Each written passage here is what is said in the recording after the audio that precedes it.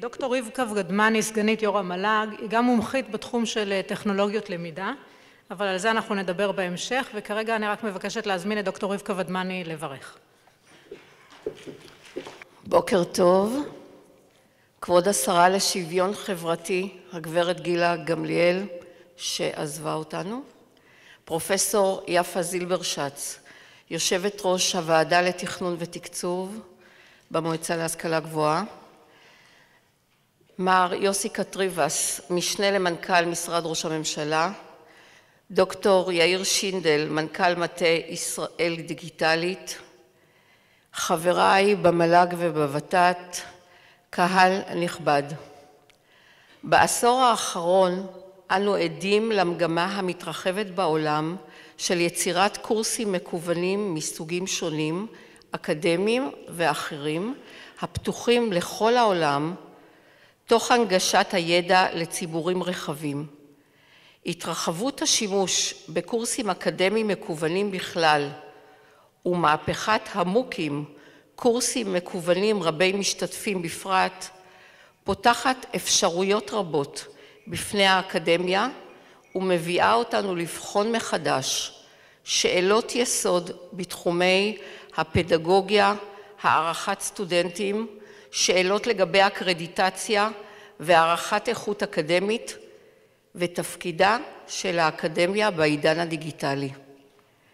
המל"ג והוות"ת מייחסות חשיבות רבה להרחבת השימוש בקורסים אקדמיים מקוונים בחומש הקרוב, במטרה לשפר את איכות ההוראה, ליצור שיתופי פעולה בין מוסדות בישראל בפיתוח קורסים ובהוראתם, כמו גם לחשוף מספר רב של סטודנטים למרצים איכותיים ומובילים. מטרות נוספות הן הנגשת ההשכלה הגבוהה לכל חלקי האוכלוסייה בישראל וחיזוק מעמדה של האקדמיה הישראלית בעולם. מל"ג ות"ת פועלות בשיתוף עם ישראל דיגיטלית לקידום המיזם הלאומי בתחום הלמידה האקדמית המקוונת, בהתקשרות עם חברת edX, הן ברובד הבינלאומי, בפתיחת האפשרות בפני כלל המוסדות המוכרים להשכלה גבוהה בישראל, להעלות קורסי מוק לאתר edX העולמית, קורסים אשר יהיו נגישים למיליוני משתמשי edX בעולם, והן ברובד הלאומי באמצעות הקמת פלטפורמה לאומית עבור מדינת ישראל בקוד פתוח, בקידום קורסים מקוונים בעברית, בערבית ובאנגלית. ברצוני להודות לשר החינוך מר נפתלי בנט על הדברים ששמענו ועל תמיכתו המשמעותית במיזם לאומי חשוב זה. אני רוצה לברך אותך, פרופסור יפה זילברשץ, על יוזמתך הברוכה והשקעתך הרבה בקידום המיזם המשותף עם ישראל דיגיטלית בנושא למידה אקדמית דיגיטלית ומקוונת. ברצוני להדגיש כי זוהי פריצת דרך הפותחת אפשרויות רבות בפני האקדמיה ומקומה בחברת הידע החדשה. תודה רבה לך. אני רוצה להודות לך, מר יוסי קטריבס, וגם לדוקטור יאיר שינדל, מנכ"ל מטה ישראל דיגיטלית, ולשיילי שפיגלמן, על השותפות הברוכה והחשובה בקידום המיזם הלאומי. תודה רבה לגדי פרנק, מנכ"ל מל"ג ות"ת, למיכל נוימן, סמנכ"ל לנושאים אקדמיים, לדוקטור ליאת מעוז ולכל השותפים בארגון הכנס, ובמיוחד לך, דוקטור ורדה בן שאול, ולכל הצוות שלך. תודה רבה לחברת edX העולמית ולנציגיה בכנס זה, וכן לכל המרצים המשתתפים בשני ימי הכנס. אני מאחלת לכולנו כנס פורה והמשך ימים נעימים ומהנים. כבר אמרו הרבה תודה, אבל אני כבר כתבתי, אז אני בכל זאת אגיד גם. לפני שאנחנו נמשיך עכשיו בסדר היום של ההרצאות, אני מבקשת גם אני להודות לכל מי שטרח וסייע בהוצאה אל הפועל של הכנס ביומיים הבאים, לשותפינו למיזם כמובן אנשי מטה ישראל דיגיטלית, לחברים שלי עובדי המל"ג שנרתמו באופן מלא לכל הנושא, קצת בלחץ, אבל עשו באמת עבודה וסייעו לנו הרבה. אגפי המינהל והמחשוב, דוברות יחסי ציבור, אגף מחקר ומדיניות, האגף המשפטי, וכמובן לעובדות המסורות של האגף להערכת איכות. תודה רבה.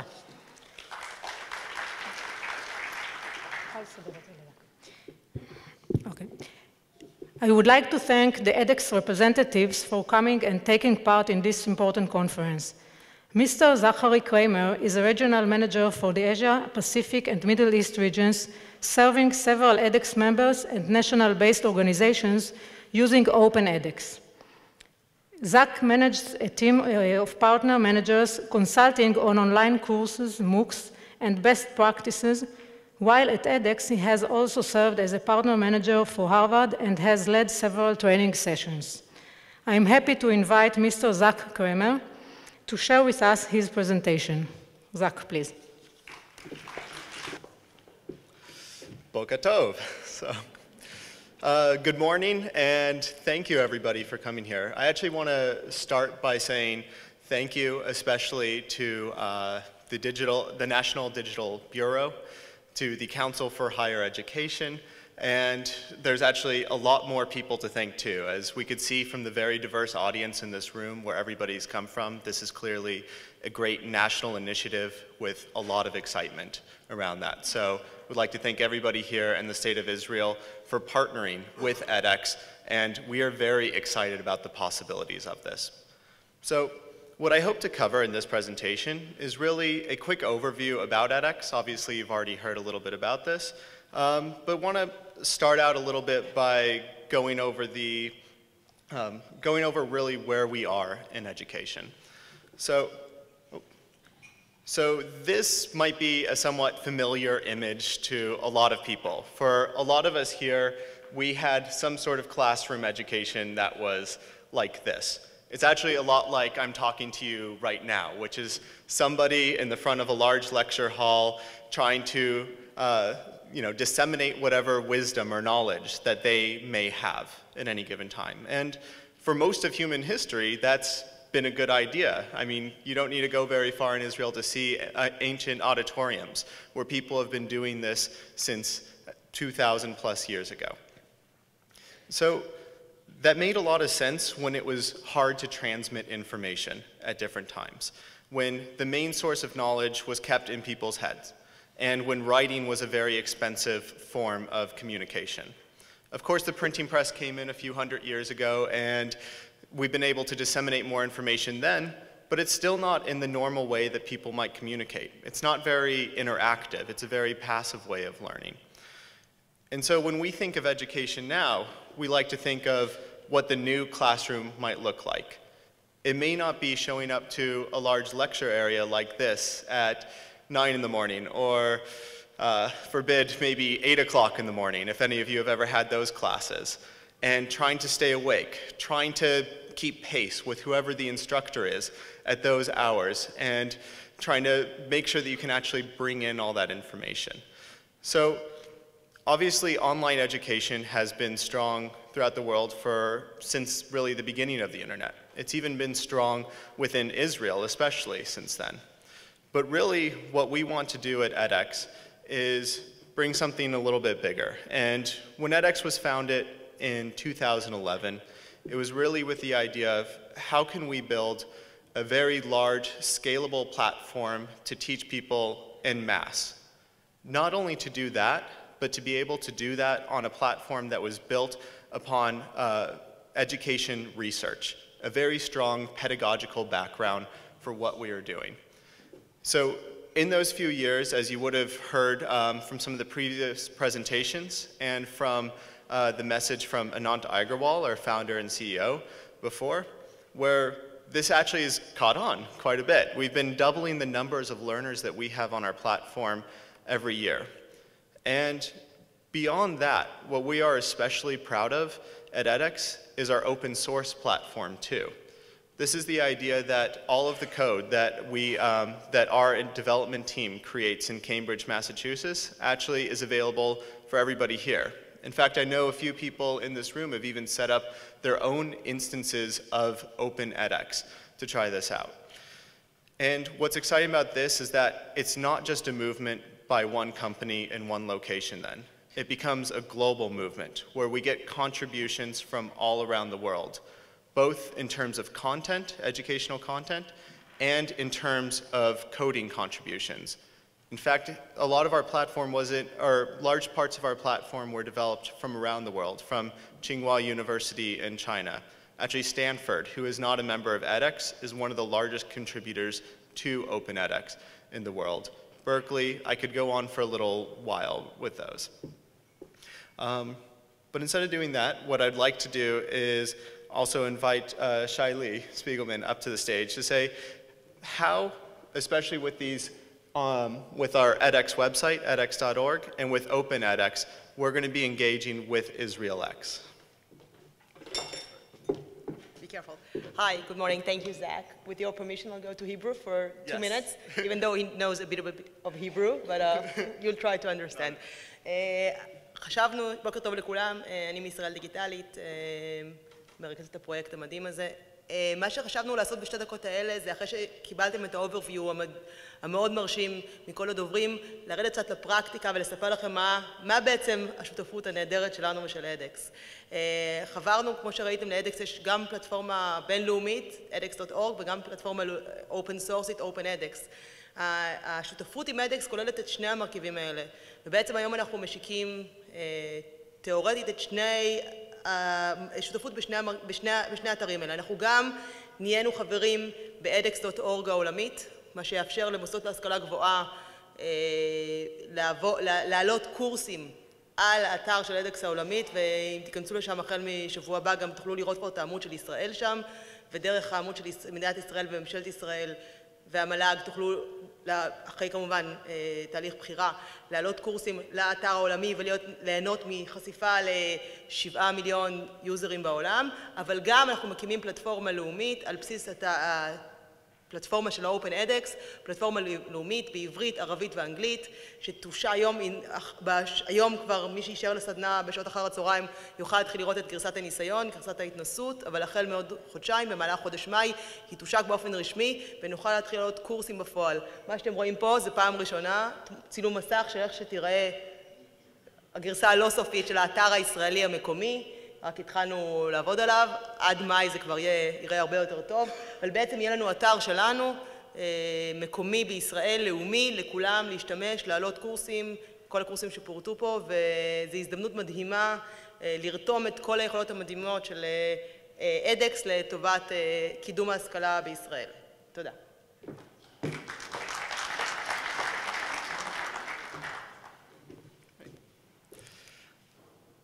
So now that we have a little bit more background on what edX is and really what this relationship means, I want to dive a little bit more into what the mission of edX is. So we are a non-profit platform, which means we're really a mission-driven organization. And for us, that mission is to be able to bring high-quality education to everyone, everywhere. And when we think about that mission, we actually break it down into 3 main pillars that support that. The first is to expand access to quality education, improving on-campus education, and then finally advancing the field of research for education. So I'm going to hit on each one of these, starting with quality education. So what does it actually mean? I promise I won't be reading everything on these slides for you, so don't worry. Really what we pride ourselves in is to have a platform that is first and foremost flexible. What is very exciting about edX is that we don't want to be able to tell you exactly how you should create your course. We want to create a platform that encourages people to try out new things, to innovate in the ways that you want to teach people. So that's where we try to make it flexible. If you want to get into coding and add to Open edX, we have that more extreme route, or it could go down to just how you're designing your questions, how you're designing your course experience.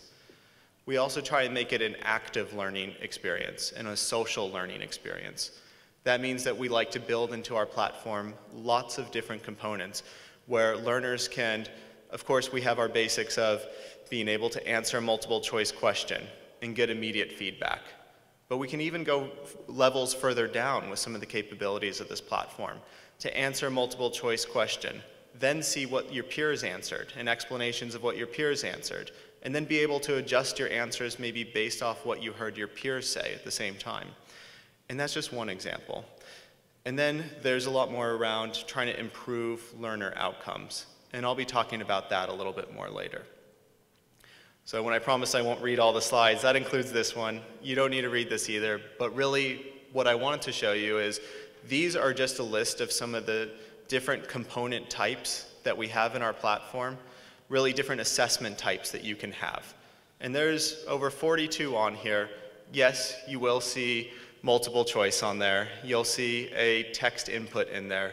But you'll also see a whole lot of different types of ways that learners can engage with this platform and to test their knowledge in ways that are far more interactive, that use far more pieces of the brain than just trying to choose from a list of pre-existing answers. And this is really what we pride ourselves in as a company, that we can enable you as a platform to create these rich learning experiences. The other thing that's very important for us is that all of these on this list, they're great, but if you can't build them, if you can't do anything with them, then they're effectively useless to you.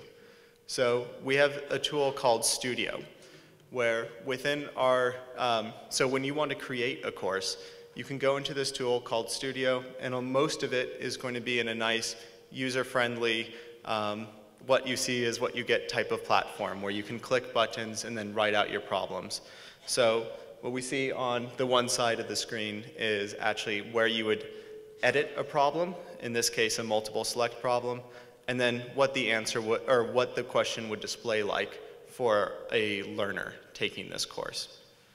And one quick note is that this is probably one of the easiest examples that we have, and hopefully gives you an idea of how you can create this. For those of you staying for later today and tomorrow's training, we'll get a lot more in depth about that.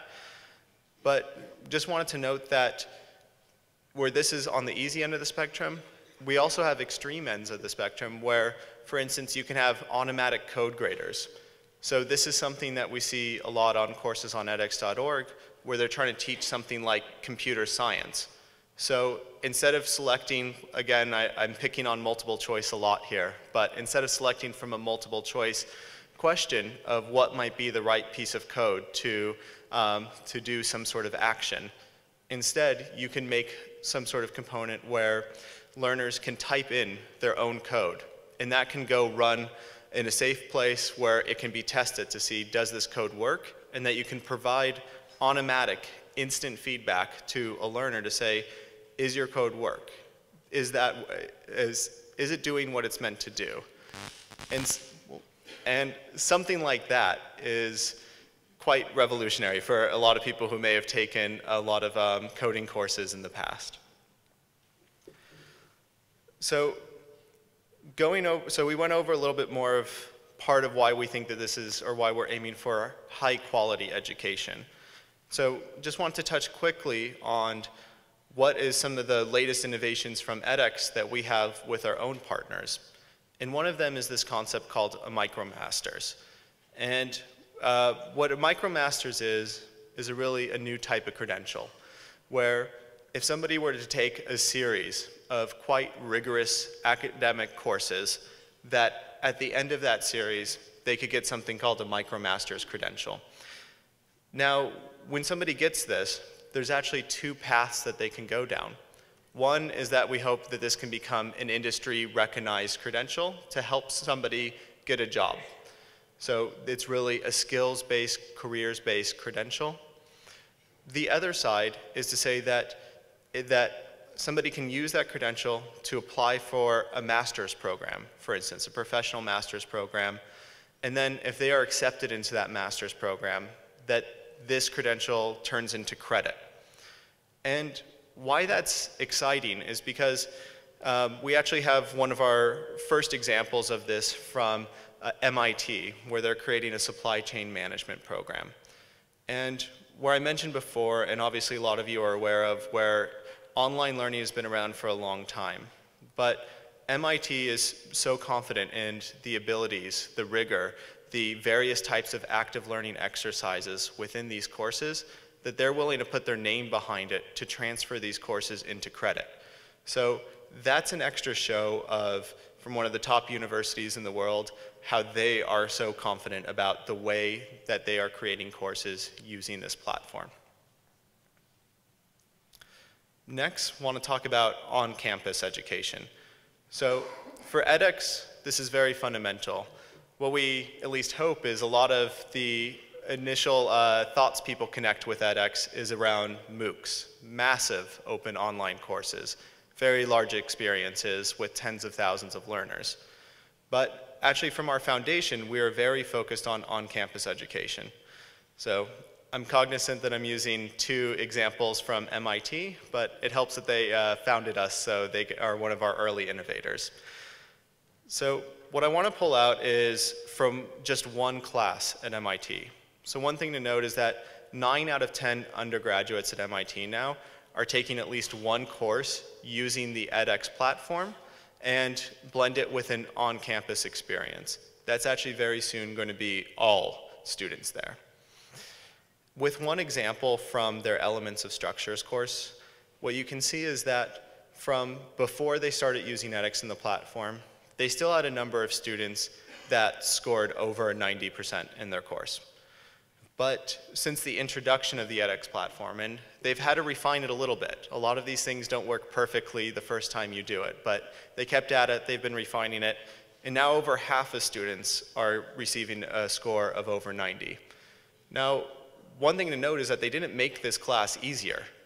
They had the same professor, they had the same type of exams, the same rigor of exams, but they're still getting these stronger results.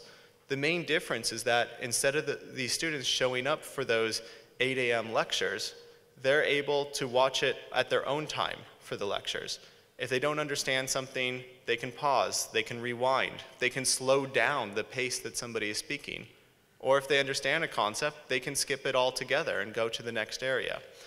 And that's really the type of gains that we get, where then we don't want to replace the on-campus experience, just to be very clear.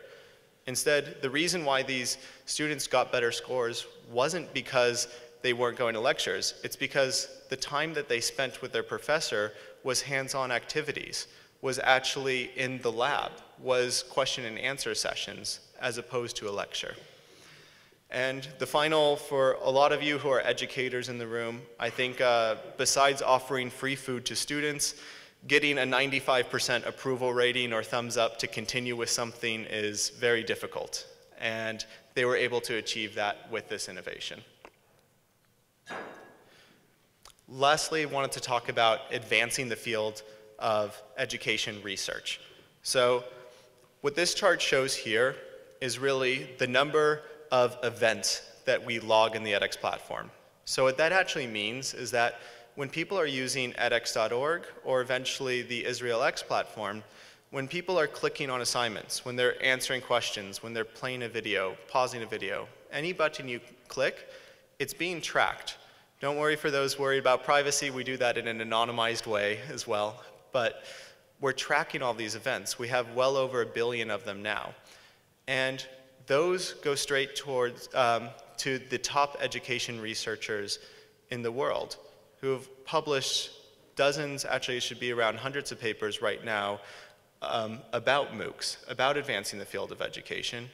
And so when we as a platform look at expanding, look at building new types of assessments, new ways of learning, we try to do it based off of research to make sure that what we're doing is effective in the classroom.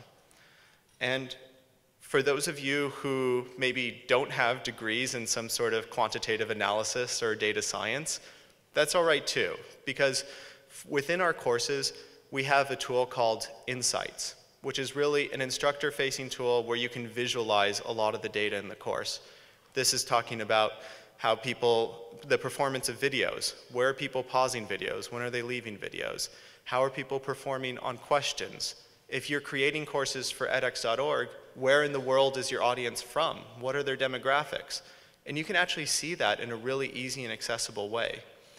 So where I've been talking to all of you for the last 10, 15 minutes now, I see some of you might be looking at your smartphone, some of you may be nodding, but I have no idea how much of this you've actually retained. By having something like this on the platform, you could actually see what students have retained, what have they watched, how is their performance at the end, and then eventually looking at student level data, you can even make student level interventions. So for that student who may be in the classroom nodding their head and smiling but not understanding what you're saying, you could see that in the data and you can go in there and you can try to help them early on. That said, just wanted to leave you all on this final quote, which is to say, we still need more research on what works, but standing still is not an option. This is a new venture for EsraelX.